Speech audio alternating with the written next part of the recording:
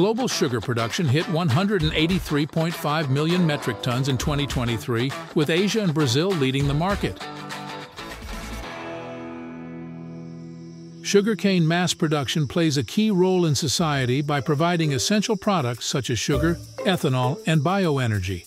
It supports the global food industry with sugar for consumption and serves as a renewable source of ethanol used in biofuels to reduce dependence on fossil fuels. The soil for sugarcane plantations is thoroughly prepared to optimize growing conditions. A tractor is used to plow and harrow the land, breaking up the soil and improving its structure to facilitate root penetration. Furrows are then created, typically spaced 75 to 90 centimeters apart, planting sugarcane sets. The harvester then cut the cane stalks at their base into segments called billets.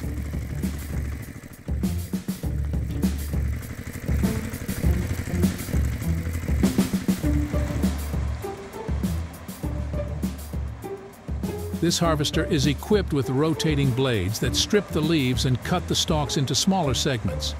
The harvested cane is then conveyed into a truck driving alongside.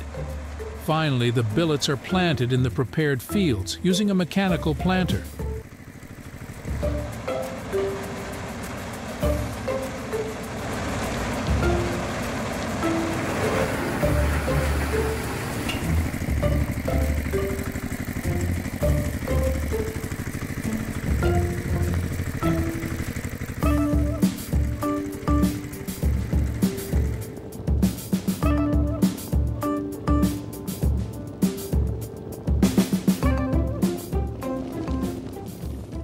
When the sugar canes are mature, they are burned to remove the excess leaf matter from the stalks, streamlining the overall processing. This process also helps to lower harvesting costs.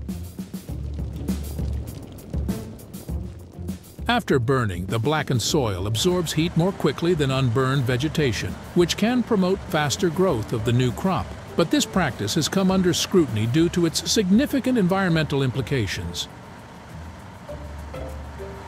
Once the burned sugar cane is ready to be harvested, the harvester machine cut the cane close to the ground with rotating blades, then chop the stalks into small pieces and load it to a truck that follows the harvester.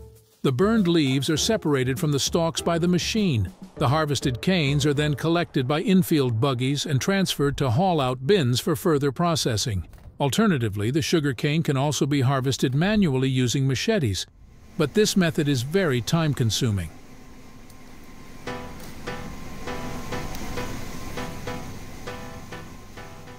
On a small scale, the harvested sugar canes are manually fed into a sugarcane press, which consists of rollers through which the cane is repeatedly passed, squeezing out as much juice as possible.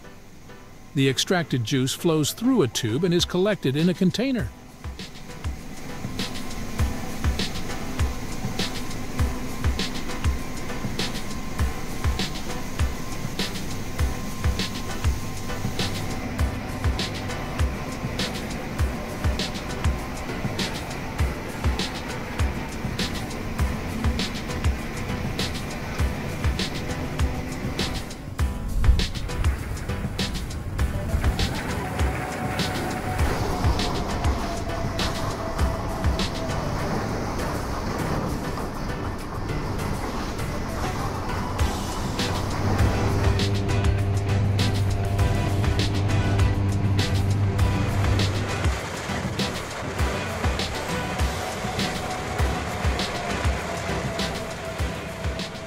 The leftover fibrous material from juice extraction, known as bagasse, is burned to produce bioenergy, which can generate energy for the sugar processing machine.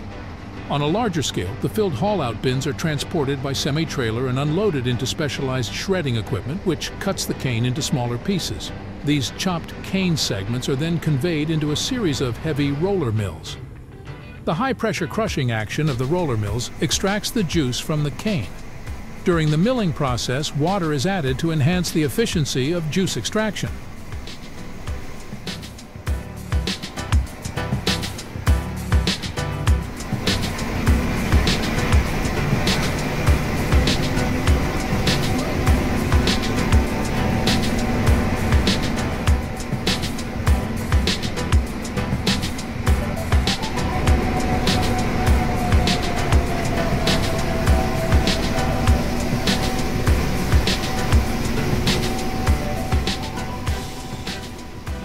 cane juice extracted from the milling process is transferred to a clarifying tower, where it undergoes a series of heating and filtration steps. The clarifying tower utilizes a spinning mechanism to enhance the separation of impurities from the sugar juice. As it spins, the denser impurities are forced outward against the tower walls, while the lighter sugar juice remains concentrated near the center. This creates distinct layers within the tower. Clarified sugar juice is collected from the center, while the mud settles at the bottom and is removed as sludge. The mud produced from this process can be used as an organic fertilizer, as it contains a variety of essential nutrients that are crucial for plant growth.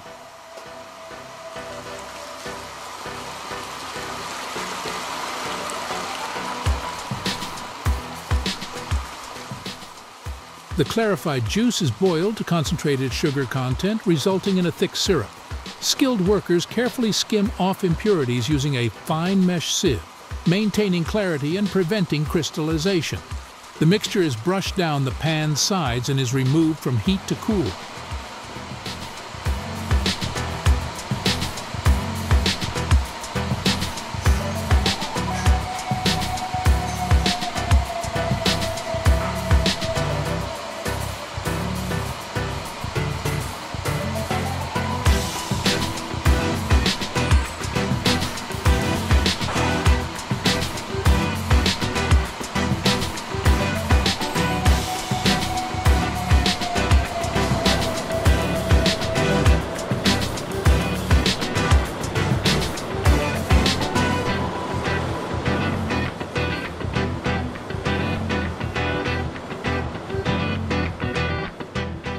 The resulting raw product, which contains residual molasses, is stored in large warehouses in optimal condition to safeguard its quality.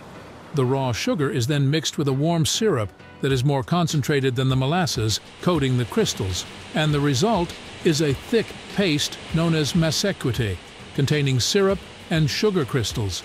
The muscovado is transferred to a large vessel called a crystallizer, where the water is evaporated as sugar crystals grow.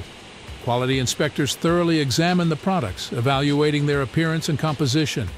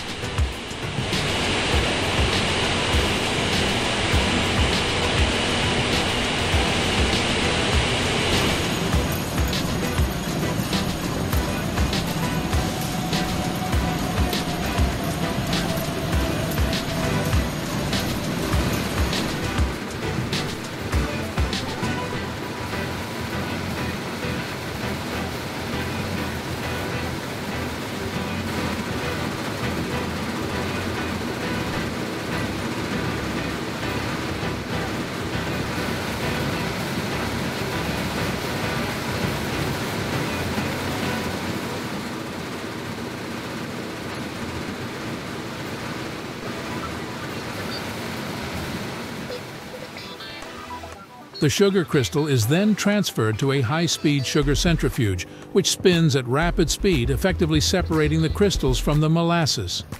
As the centrifuge rotates, the molasses passes through the perforations while the sugar crystals are retained. Within the centrifuge, the sugar is washed with water, then dried and cooled. The refined white sugar is finally packed for distribution. Separately, the dark brown muscovado sugar is also weighed and prepared for sale.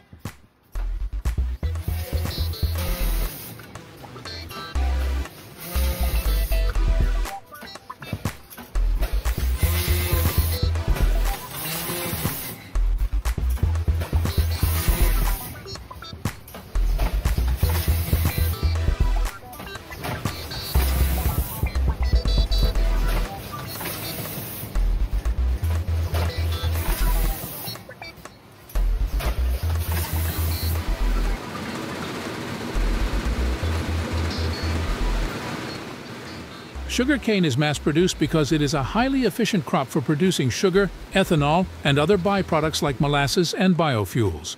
Its high yield per hectare and adaptability to tropical and subtropical climates make it ideal for large-scale farming.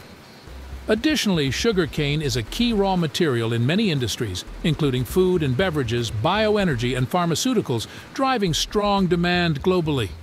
The versatility and economic value of its products contribute to its mass production.